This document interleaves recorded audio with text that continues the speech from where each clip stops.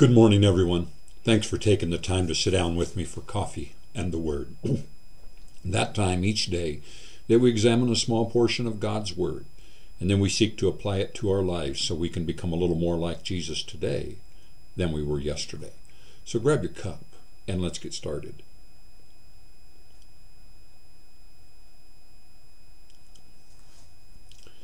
East from west. For as high as the heavens are above the earth, so great is his love for those who fear him.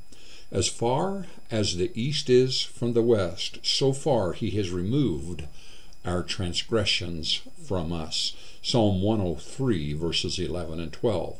Sometimes we just have to get away, maybe from danger, a particular person, or even our everyday life. How far can we go? Suppose we climbed the highest mountain. The height of Mount Everest is generally given as 29,029 feet above sea level. That's a long way to go. Maybe we'd rather go halfway around the world. Going along the equator, halfway around the earth is approximately 12,450 miles. The most challenging thing to separate ourselves from is our own sin. Excuse me. It's interesting to note that the psalmist, when moved by the Holy Spirit to write, did not say that God removed our sin as far as the north from the south, but instead as far as the east is from the west. It is so like God to be precise. Today we know that the distance around the equator is longer than the distance around the world going over north and south poles.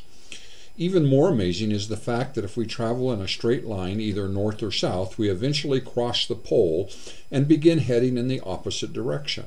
However, if we set out on a journey either true east or true west, we never end up heading the other way. God's love continually moves our sin away from us. Only the Savior who created this planet could so completely use the world to display his infinite love. Thank you, Lord, for doing what we cannot, for taking away our sin. We are so grateful. We rest in your deep love. Be blessed and have a grace-filled day.